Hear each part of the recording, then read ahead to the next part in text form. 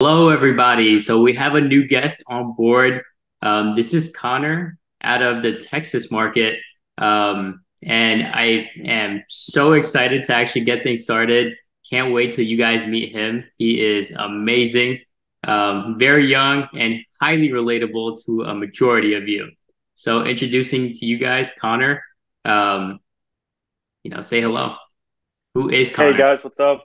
I'm Connor, man. I'm 20 years old. I currently own two apartment units. I just sold another two, and I'm hustling, trying to make my way. So Awesome, awesome.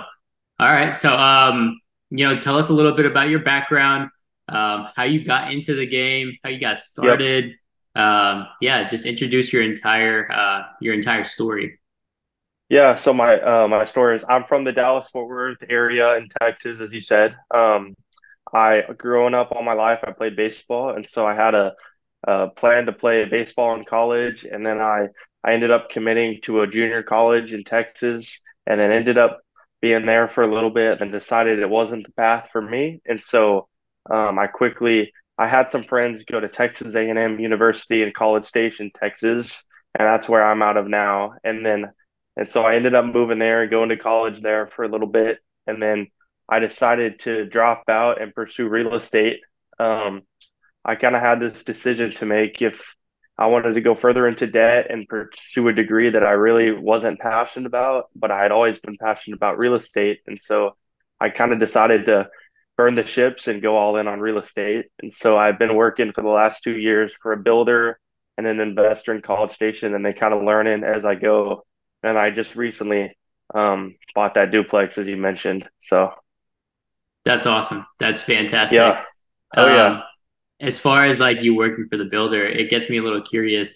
How is that relationship? And what do you exactly do? Because everyone needs a mentor, and to Yeah. start learning, get started. That's definitely important. So yeah, as it's a lot of they say you're not in the game until you're actually in the game. And so I was reading all the real estate books, I was listening to the podcast, kind of the basic stuff, but you really don't learn until you actually step foot in the game. And so having that mentor to work for who was already doing it just kind of allowed me to be kind of a real estate investor without actually investing any of my own capital yet. And so I got all this firsthand experience.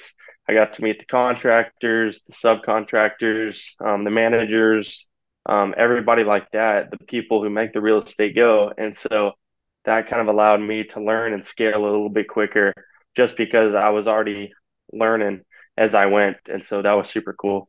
And so now I'm doing acquisitions for him, managing some properties, doing some building stuff we're doing. We're building a couple houses here and there, and then just buying stuff as we go. So, and I look That's to awesome. partner on a couple deals at the end.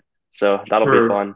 fix and flips or just long-term Yeah, I rentals? think um, we've kind of stepped away from the fix and flips and doing more like apartment rentals. And so my goal would be to do an apartment complex with them and have them be an equity partner or something like that. That is fantastic. That's amazing. Yeah. And then you would Yep. just focus on just strictly acquiring. Yeah, I think I like the buy and hold strategy a lot. I do see I'd like to do a couple fix and flips and build up some capital, but I like the buy and hold strategy just because it's a long game player and it's a long game wealth builder. Speaking of, Connor, where did we meet? Oh yeah, we met through multifamily strategy. Thanks Cody and Christian. They're the best. So that was I mean, just a great connection because you're younger in the field, and so it's been super cool to meet other guys who kind of have likewise personalities who are in the same game as you are. So it's super cool. And Shyam's That's out here crushing the sub two deals, seller Yep, finance deals. So it's fun. We can learn from each other. 100%, 100%. There's nothing better than getting into touch with people that are, like-minded around your Yep. age, because that's super hard to find because everyone around our age, they're just out partying, drinking, Yeah. Yep. all 9 yards and not too many of us, right? So it's always Yep. it's always fun. But yeah, I tell love us the about yeah, go ahead. I was gonna say I love the quote, show me your five friends and I'll show you your future. And so it shows, the people you hang out with are the people you become. And so a big thing that I like to do is surround myself with people who are doing better than me, who are in the same game as me. And so it's fun and we can all support each other and get to the next level. 100%, 100%. I definitely agree with that. And if you're around people partying and just having fun, then you're just going to be in the same boat. But if Yep. you're definitely around people that are doing a lot better than you, I like to say the smallest house on the block always gets its value or price uplifted by all the surrounding neighboring homes around Yeah, it. So it's the same little exactly. concept right there. But yeah, Yep. I speaking of like that. homes, tell us about your first seller finance deal that you acquired and how it led Yeah, to the second one. this was it was a duplex deal. So let's backtrack a little bit. So, whenever you get into the real estate game, you're kind of taught you've got to save up 20% down to do the conventional loan. You got to have, 50 grand plus saved so you can throw that at a down payment. You can't do anything creative, or you've got to have, gray hair to be in the real estate game. You got to be older. So there's all these kind of myths. And so, um, I didn't have much money to start, and so, but it was kind of a game of, not, oh, I can't do this. It's how can I do this? And so, I stumbled across multifamily strategy, and I kind of learned the creative financing realm. I also started listening to a lot of the bigger pocket stuff with Pace Morby, and he was talking about creative financing, and so I stumbled upon the seller financing strategy, and then I kind of realized that would be my best bet is to get into the game that way because it's going to take me a while to save up, 50 to 100 grand to throw at a down payment on a multifamily property. And so I quickly kind of started building my relationships. Once a big thing for me is you want people to like you, trust you, and to know you. And so if you can do those three things, you're really set off to be very successful. And so I just started building rapport in the community. I started building relationships with other multifamily real estate investors. And so as soon as a duplex deal popped up that was off market, a friend of mine came to me. He was like, "Hey, man, I know a guy. He's looking to do some seller financing stuff. Would you consider that?" And so we had coffee together and it ended up working out. We kind of worked through some terms, and so that's how I got that deal. And it's a two bedroom, one and a half bath on each side. So, and then That is fantastic. I'm rehabbing a unit right now, actually. So that's kind of one Awesome. of the things. It's kind of my first rehab on my own, and so it's fun to like, whenever you're learning on somebody else's dime, it's kind of less stressful, and you're like, okay, I can't really lose the money. But now it's like, okay, I got to do it. So it's been really Yep. fun. The pressure's on. Yeah, yeah, yeah. So, but it's fun, you got to have fun in the business, and it's all about relationships. Right, right. Yeah, and that's a major component of the entire Yeah, strategy that, Cody and yep, Christian implement. And yep. And it def I've learned too, you're not in the real estate business, you're in the relationship business. And so you build all these great relationships and then stuff kind of starts just flooding back to you because you're not there to, hassle them about buying property and whatnot. It's more about a relationship. So, I couldn't agree more. I couldn't agree more. Awesome. yep. And that's what you're Yeah. doing in New Jersey and the New York area. So it's Yep. cool. Yep, 100%. That's all I'm doing. Even more than just, working on acquiring, I'm trying to build Yep. as many relationships as I can, go Yeah. to every single marketing event for, different real estate companies that are, offering different services, things like that, Yep. social events, just literally building out my network and staying in touch with every single person, just maintaining relationships, just like for your first acquisition. It came from a relationship. So Yeah. it's And, let's show you. and, and two, what's super cool is, you meet these guys, the so-called players in the game who have been very successful, who own a bunch of doors, and Hmm. when you talk to these people and you've got drive and passion, and they see that you're younger, man, they love to pour into you and they love to give you great advice. And so you can really use being young as an advantage. It seems like a disadvantage right now because it's we don't have the capital, you don't have the experience, but it's a huge advantage if you can multiply on that because the bigger investors love to pour into the smaller investors who are just getting started and they kind of see themselves and the younger investor when they were younger. So if you can make a cool connection like that, it can really help boost your portfolio. 100%, 100%. Interesting you say that. Everywhere I go, I'm usually the youngest person there, and I'm sure you Oh can relate yeah. to that. Yeah, and I used to go to these networking events and I was like, man, this is pretty nerve-wracking. I'm the youngest guy here.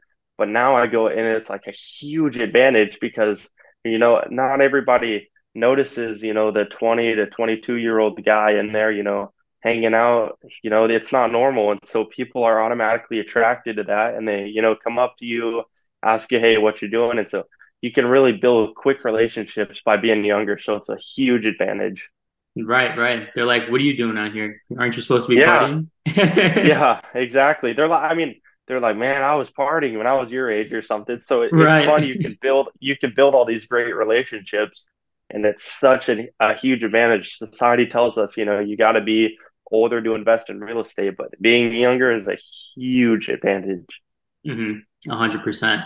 So I wanted to ask you about your goals, but I started thinking, what have you learned from your first acquisition going into your second one, other than just Yeah. relationships, just from purely owning the assets? What have you learned along that, along that journey?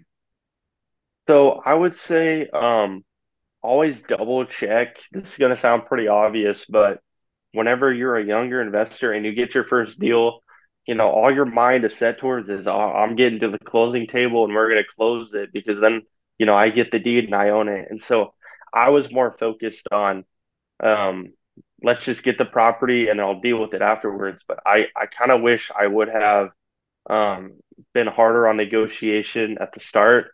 Um, and my terms were really good for seller financing, but just, um, in terms of price negotiation, I think I could have got the price down a little bit, but I was just, I was a young investor and I'm going, hey, I just want to get the deal.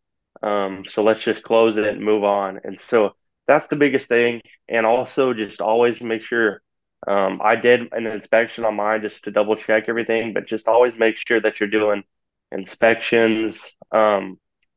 Just, and you don't have to, but always have a third party, a friend of yours who's an experienced investor, come walk through it with you and just double check, if you don't have much and you're putting all your money on the line to buy the property and then the AC goes out in a month and you can't pay for it, that's a problem. And so you always just want to have a third kind of party look over everything and just make sure you're not getting yourself into a job or a bad situation.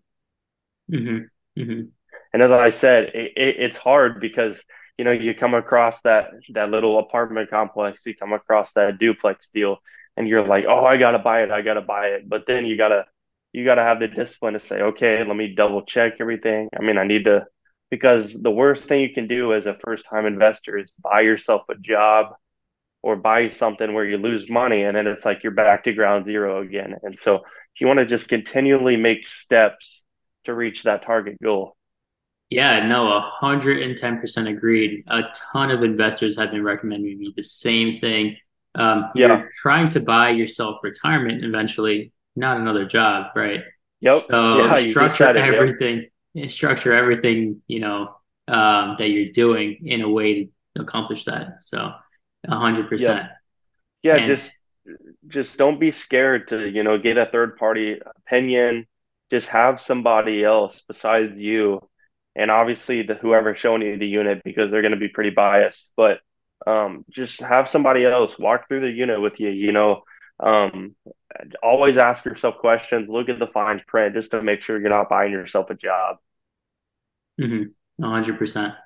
So what's going to be going on from here on out? What are some of your goals? What's something that you want to accomplish in the near future? And what's the end goal? So I think my next goal is to buy a 5 unit plus apartment complex deal, preferably seller financed. I'm looking at a couple right now, going through some um, looking at the properties, talking with owners, kind of seeing what the next step is there. I've kind of realized with buying the duplex, it's not going to hit my. I want I've got a cash flow goal in mind that I want cash flow coming in each month, and so I've kind of realized. Look, I mean, with the duplex being bought in the past duplex, if I keep buying duplexes, it's not gonna hit my goal. And so I've kind of realized, okay, I need to scale up to bigger apartments. And so that's why I'm really looking at the 5+ unit apartments now. So, and I Awesome. think I would say the end goal is just to, I mean, obviously live off the cash flow, but also um, I mean, I love investing in other people. And so I think, just having the time and freedom to go to coffee with people, go to lunch, just purely enjoying what I'm doing and not just doing it because I have to anymore. And so, right now I still have to because I don't have that cash flow goal. But in the long run, down the road, like it'd be fun to just each money's coming in each month and I don't have to work for it. And so, I can chat with cool guys like you and I can hang out and kind of do whatever I want when I want. And so, Yeah, no, 100%, definitely. And I wanted to actually ask you, since you're speaking of, going into the 5 unit, things like that, I was having trouble getting, multifamily in the Texas area, yep, that's just smaller multifamily, like, 5 to 12 units in that area. yep. Um, and, other investors in the, commercial multifamily space, they've told me that, hey, there's a large abundance of smaller multifamily compared to the larger units. So, Yep. what's your thought and opinions on that?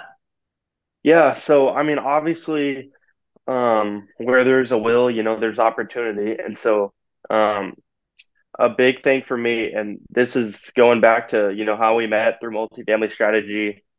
A big thing was instead of, everybody's hounding these people on, hey, I want to buy your property, I'll give you X amount. And then besides everybody saying, um, hey, I see you own this apartment complex.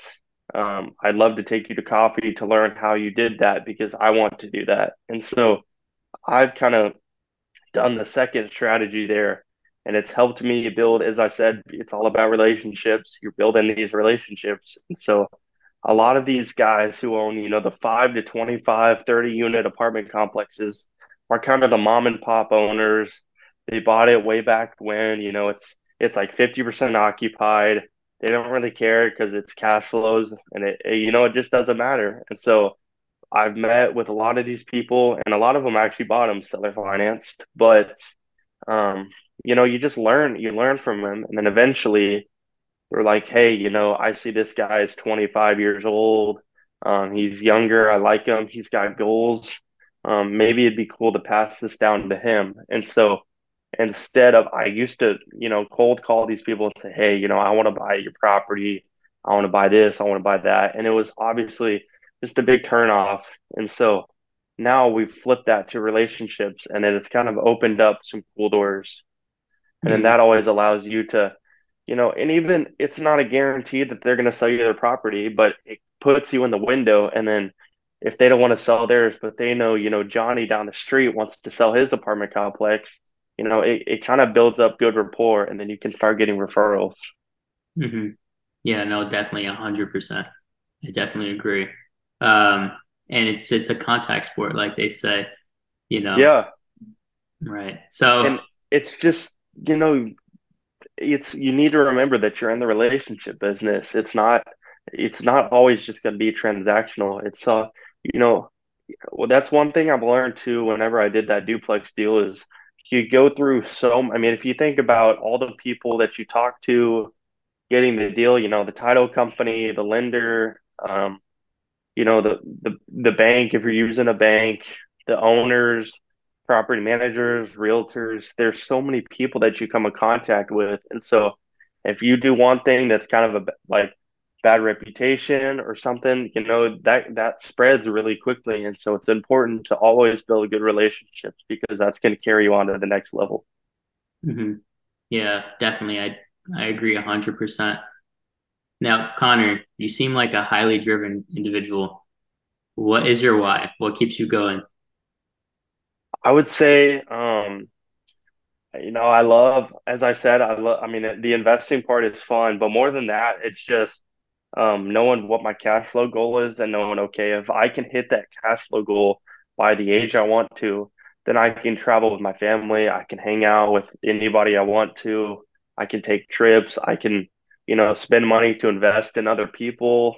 Um, so I think I'm chasing just the freedom. Money is a tool, but it allows you to have all this other stuff that's, freedom, time with family, time with friends. And so that's kind of my why is just keeping that in the back of my head whenever I go through adversity is saying, okay, if I can get through this and get to my goal, then it's going to be really worth it. So, Yeah, no, for sure.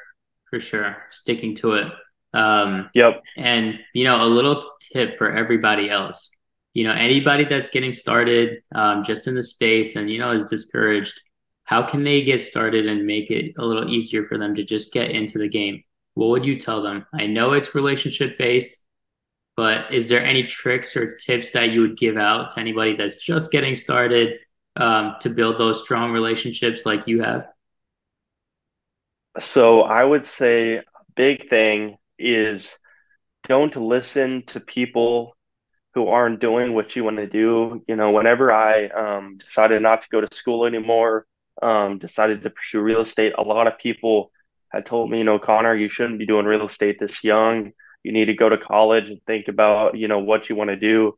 You need to play it safe. And so I think a lot of, our generation, your teacher, pastor, parent, whatever it is, are gonna tell you, hey, just be careful, don't take the risk, don't do this, don't do that. But in the end, listen to people who have done what you want to do. Don't listen to your teacher who makes 60 grand a year who doesn't invest in real estate. Listen to your mentor who's, owns hundreds of doors.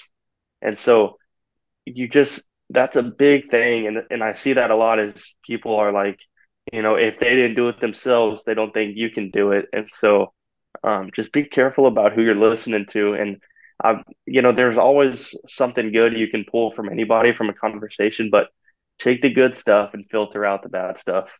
And I would say just keep that in the back of your head as you push through stuff because things are going to get tough. But if you can remain on that one goal of, getting your first property, um, buying a duplex, buying a fourplex, whatever it may be, that can push you over that hedge. Hmm. Interesting. 100%. And, I definitely agree. Listen to people that want to, help you also achieve the same goals that they've already achieved and, are where Yep. you want to be, right? Don't listen to Yeah. people that are completely in a different ball game than where you Yeah. want to be at. It sounds pretty common, but it's hard to do and it happens to me all the time. And don't be disrespectful about it. There's as I said, there's always something good you can pull from anybody. But just remember, listen to the people who have done what you want to do. And as I said earlier, that's why a mentor is so important because they've been in the shoes that you're in.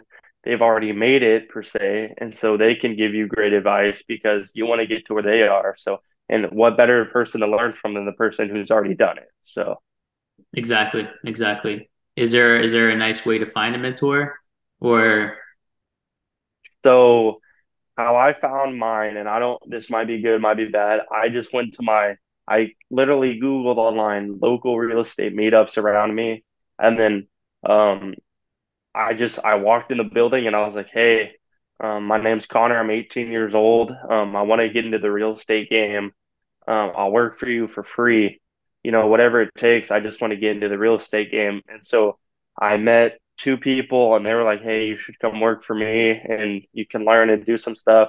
And then another guy I met and I actually ended up working for him and he's been my mentor ever since. And so I would just say, get yourself in the room of real estate investors. Um, because real estate investors hang out with other real estate investors. They know other people who own real estate. And so it's like a little life hack. If you can just get around them, you'll start naturally kind of catching some of the benefits and reaping some of the benefits. So 100%. Awesome, awesome. I Yeah, absolutely love it. So yeah, many of the things that you've said, I've implemented myself. So yep, I definitely give, 100%, support to everything you said. Anyone yeah. that's looking to get started, definitely listen to everything that Connor just said because they're golden nuggets. And who knows, like how long it took you to get all that information. You're a giver. That's awesome. Yeah, it's a lot of trial and error, and but and two, remember when you're building these relationships that all these people are human, and so have some personality too. Be fun with them, but explain them what you want to do, and then the biggest piece that I've learned is if you can get people to buy into who you are, then that really changes the game because it's no longer they're just investing in you. It's like they're buying into who you are, and so if you can really get that, that helps a ton as well. Agreed. Agreed. Awesome. Yeah. But yeah, let's wrap things up. It was a pleasure having you on here. Where can everybody find you? I'm on Instagram. It's the Connor Kinney. Feel free to DM me with any questions. I'm pretty quick at responding on there as well. And then you can email me too. It's connorkinney3@gmail.com. I'm pretty quick on email as well. So Awesome, awesome. I'll actually link everything down in the description, like yeah, always. that'd be But great. yeah, fantastic having you on here, Connor. Look forward to having you on here soon as accomplish more acquisitions. We look forward to Yep. seeing you getting a 5+ unit next, and would love to share your have you on here again, share your information about your new acquisitions. Sean, man, really enjoyed it. Thanks for having me. Thank you, of course. Till next Yep. time.